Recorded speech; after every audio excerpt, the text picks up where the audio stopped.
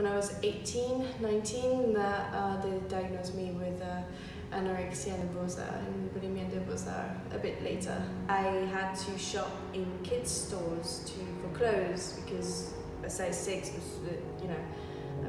too big for me. I didn't want to go out because I was scared that I couldn't fit through the door. It was so big. I would sleep on the floor because I was scared that my bed would break under my weight. And I was about 41 kilos at the time, so a bit more than 6 stone, point a few pounds. I was given a schedule to go to therapy for my eating disorder, and as well a meal plan, but it didn't work. I was not ready to get out of my eating disorder. It was sort of a friend, a comforting thought, a presence that was always there inside of me. And yeah, I was definitely not ready back then to lose it.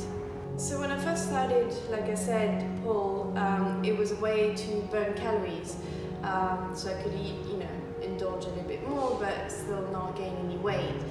And obviously, with my eating disorder, it made me quite weak. But I realized that, to continue pole, I had to eat healthier and to put on weight. And it was a form of freedom and the thoughts of my, eating disorder, my habits started to fade away slowly. It was not an easy, pole dancing is not a miracle pill. It's, it might work for some people, might not work for others.